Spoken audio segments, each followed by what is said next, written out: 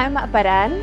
I'm a street artist from Spain, from the Canary Islands, and I'm now based in Stoke Newington, so I'm an East London-based street artist. Sometimes I'm inspired by nature, but you will think, oh well, but you're not painting nature that much. But I'm imagining women in nature, how they interact in nature. I'm inspired by anatomy. I did a lot of anatomy work and life drawing lessons, and I think that helped me to draw bodies and proportions. And of course it's all a learning process, because the bigger you draw, I would say, like, the proportions are different and they are a little bit more difficult. But I think my inspirations are life drawing, anatomy.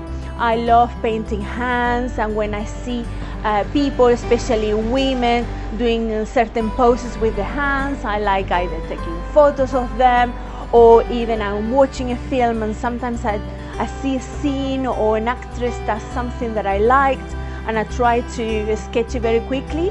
I do a lot of urban sketches too.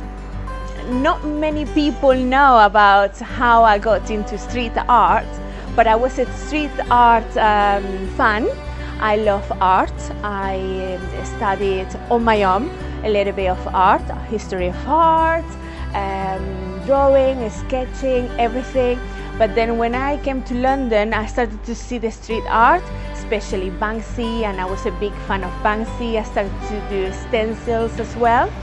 And this is mostly what it got me into street art. Here in the street, people, they really appreciate it more because it's a way of beautifying the street. I intend people to feel different things when they look at my work.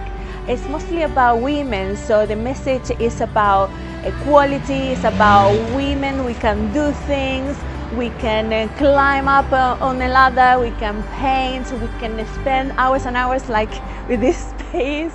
And it's a little bit of a self-realization process as well.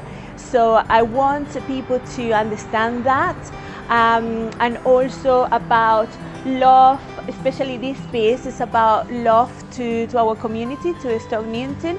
And Jelly and me, we do this piece mostly every year, and we're trying to show our appreciation to the community.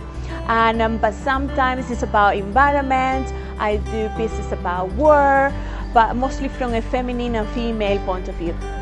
They always have some sort of something like imaginary, some fantasy. Most of the time they have a positive message, but sometimes I'm a little bit critical, but it's mostly based on female women.